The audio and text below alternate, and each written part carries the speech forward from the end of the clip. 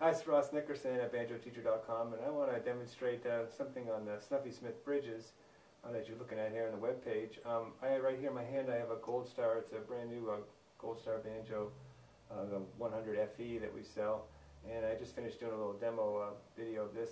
And what I want to do is I want to swap the bridge out, which is a stock bridge that comes with it, which is a fine enough bridge. It's probably a Grover. It's kind of generic. It doesn't have a name on it, but it's probably like a Grover bridge, one that costs about $8 or so.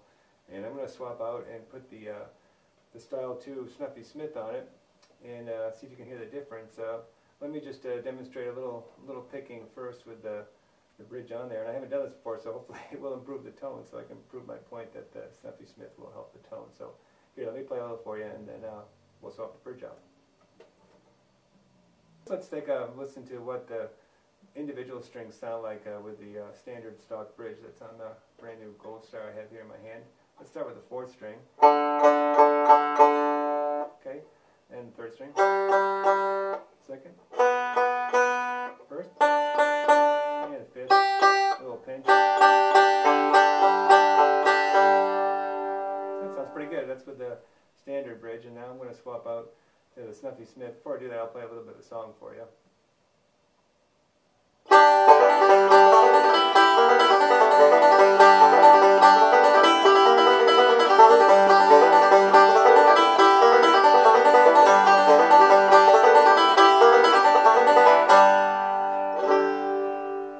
Alright, so here in my hand I've got the Snuffy Smith Style 2 bridge with the Style 2 as the compensated G string, which compensating the G string is not a new trick on banjo. The G string or 3rd string on a banjo is inherently kind of sharp, so they've come up with different things over the years. I really like this design.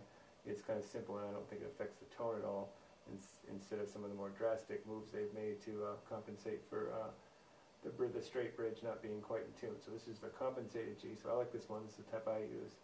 So let's stick it on there and see what happens.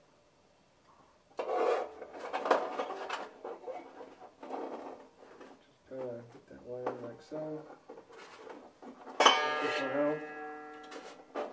Bring it back to approximately where I want it. There.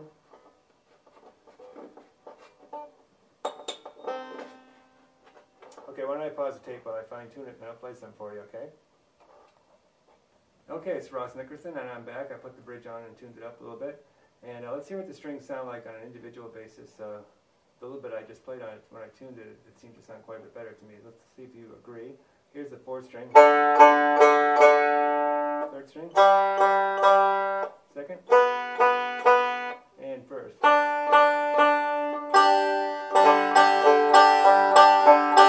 That's that pinch there. It seems a little more solid and compressed to me. I'll play it for you.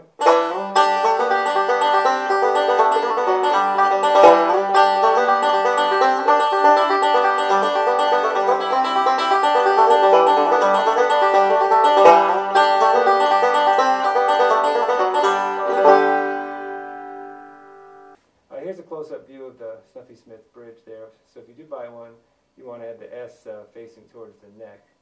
And let me see, can you see the little notch on the 3rd string there? Why don't you zoom the camera in just a little bit more, and see if you can see the notch that's on the 3rd string for compensating like that. And let me see, I'll just aim it kind of like that, but at least on my monitor I can't see that real good. Hopefully you can, but there's a little notch there on the 3rd string, and you probably can see that on the website picture of it too. So that's a Snuffy Smith Style 2, and I recommend that. I think that they make an expensive banjo sound better, and they make a less expensive banjo sound like an expensive one.